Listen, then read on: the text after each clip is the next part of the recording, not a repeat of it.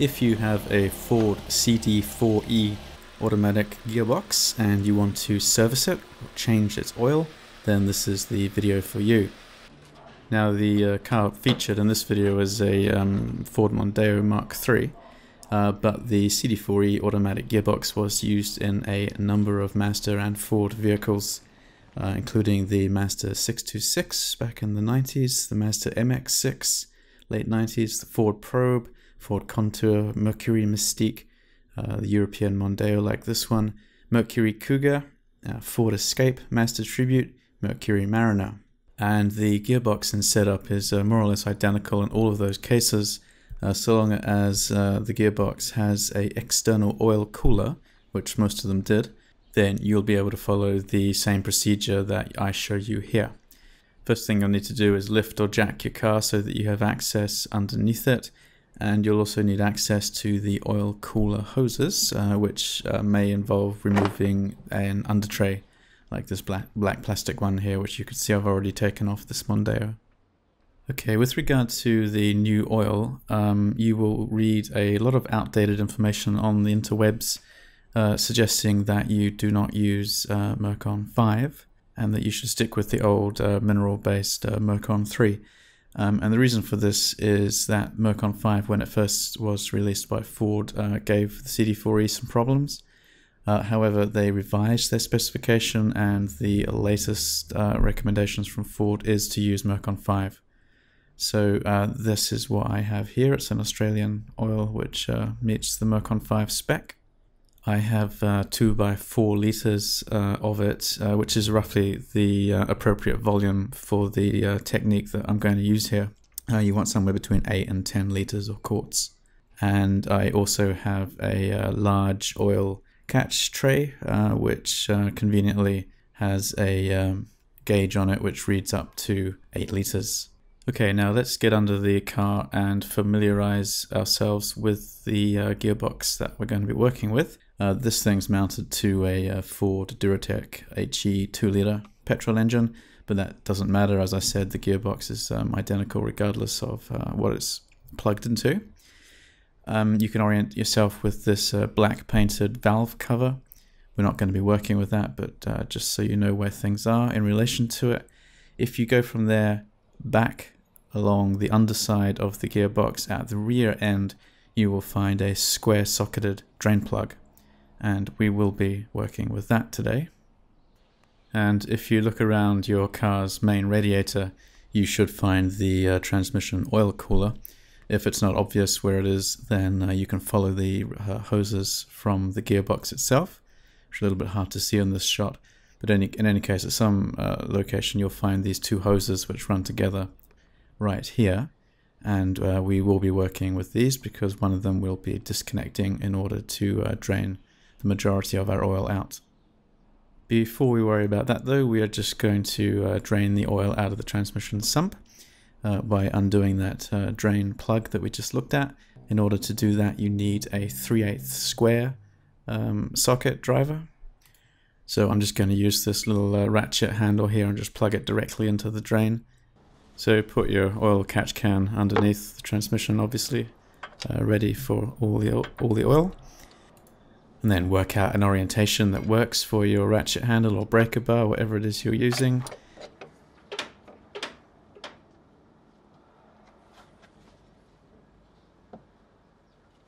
And get that drain plug undone.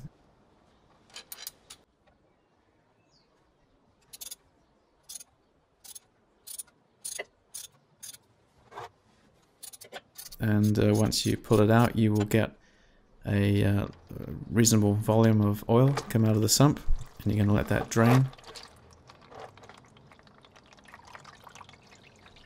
You should expect to get about 3 litres or 3 quarts out on the immediately as you drain it.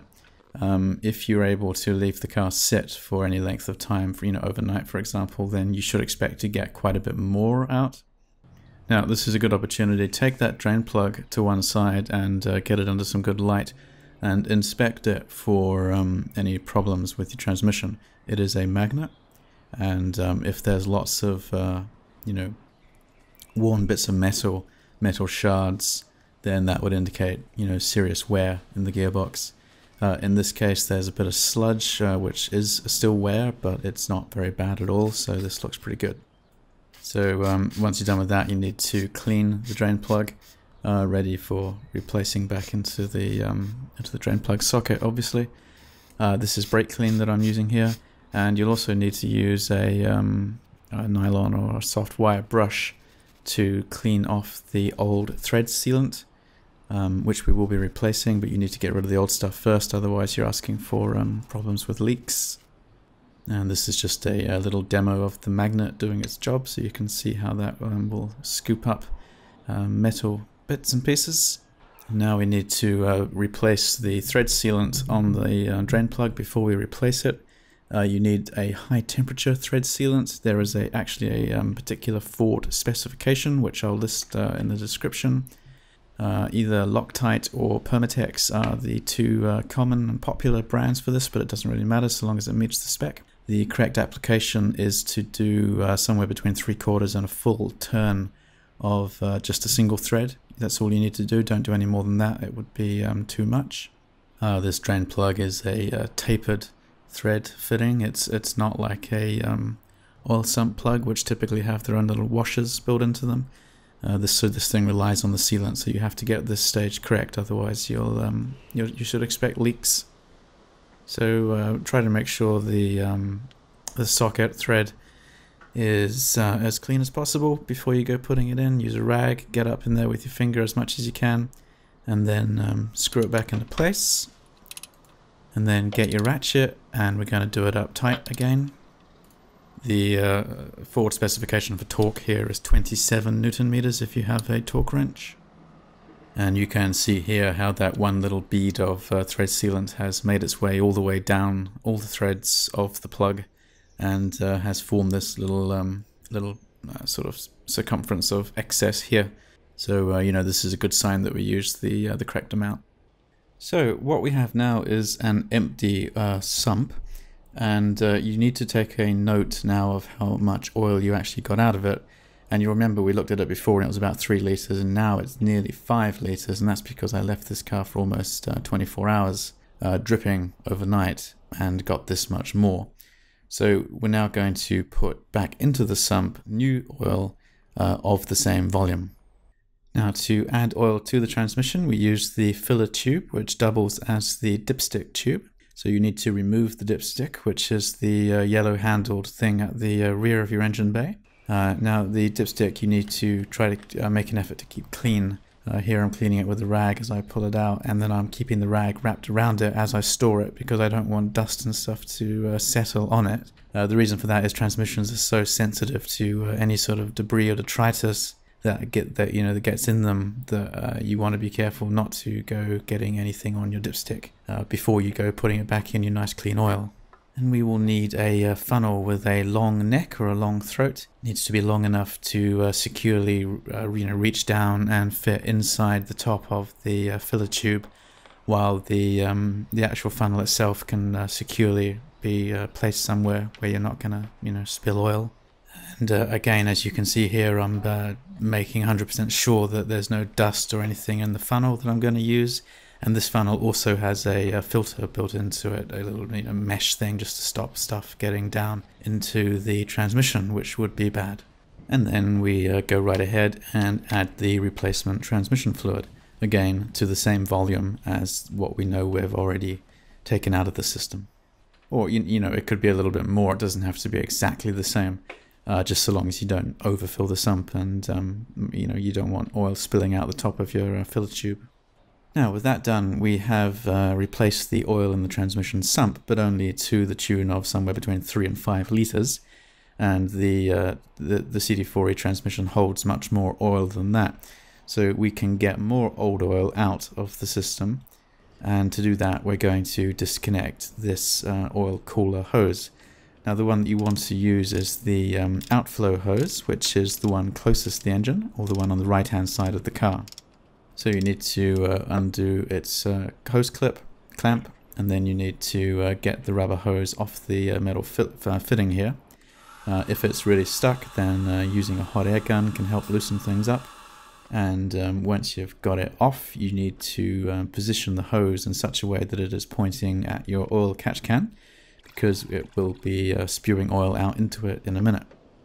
I was able to just hook mine around the bar of the subframe here, and it rested there quite happily, pointing in the right direction. Now what we're going to do is start the engine, and we are going to allow the transmission pump to pump oil out, and then we're going to let the pump run until we have oil out of the system which has gone up to a total level equal to the amount of new oil that we are putting into it, in this case 8 litres. Now this is safe to do because the gear train is not being engaged. So even though it's not getting oil back from the oil cooler, which is what it would normally be getting, that's okay because it's simply not being actually used, so long as we keep the car in park or neutral. And obviously we wouldn't go engaging the gears for any reason at this point. So once we reach the desired level of old oil output, we shut the engine off. That shuts the transmission pump off, and then we are going to reattach the hose, do its clip back up. And just so you understand what's going on at this point, so what will have happened now is the oil sump, which we just refilled a minute ago, will now have, it will have been depleted once again. So this is where, of course, we go and add the rest of our new oil. And once we've done that, we will have a situation where we've drained 8 litres of old oil and added 8 litres of new oil. And that's not a 100% replacement of the transmission's oil. It's closer to sort of 2/3 or maybe 3/4, but that's pretty good, and it's all that we can do without using a professional transmission flushing machine. So once you're done with adding oil, remove the funnel, replace the dipstick. Again, make 100% sure that it's as clean as you can make it.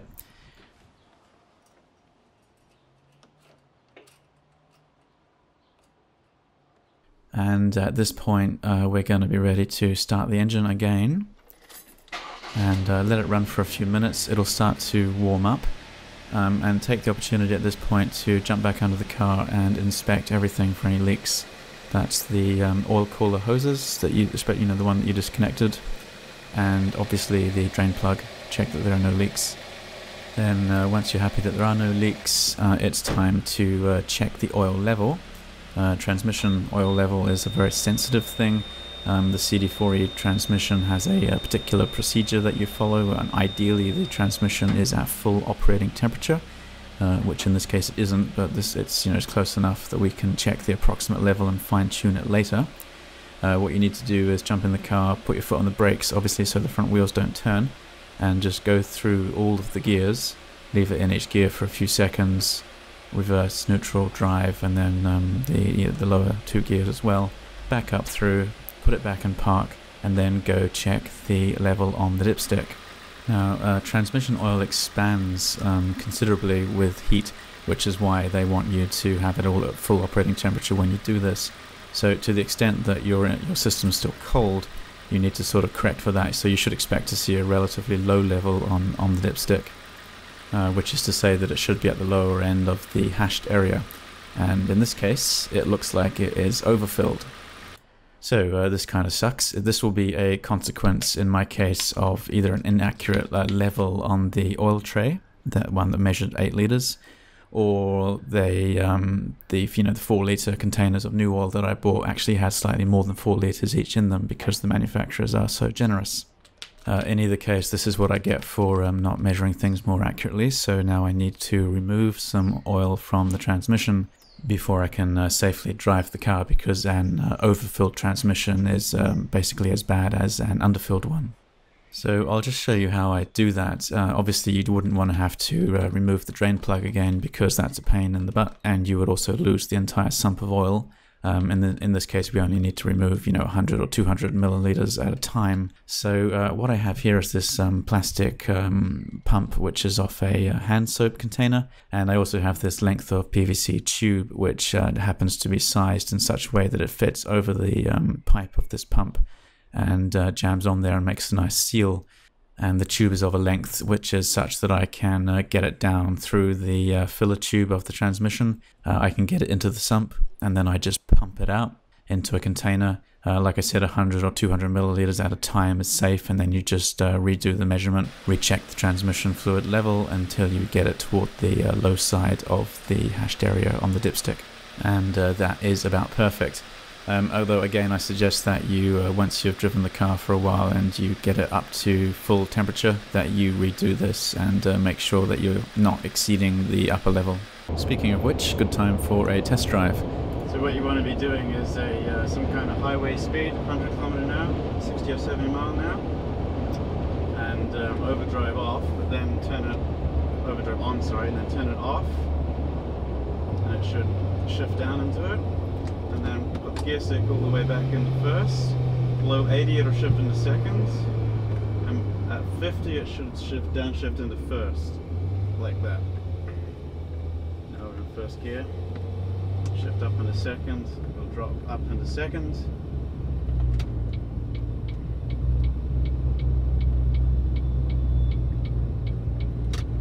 As we go around here, what I'm going to do is pull the accelerator and obviously the upshifting as you accelerate should be equally nice and smooth from first all the way up to third and then into overdrive. Then all that's left to do is to get rid of the old oil. You can pour that into whatever waste containers. I'm using the new oil containers here. And then you can take that and you dump it somewhere like auto stores usually have waste oil collection bins that you can use. Okay, I think that pretty much covers everything. You'll notice, by the way, that there was no transmission oil filter featured in this video, and that's because the CD4E filter is located deep in the gearbox's innards, and you don't really replace it unless you're rebuilding it, so no need to worry about it when you're just doing a oil change service like this one. Right, so I hope this was helpful for somebody. Have fun out there.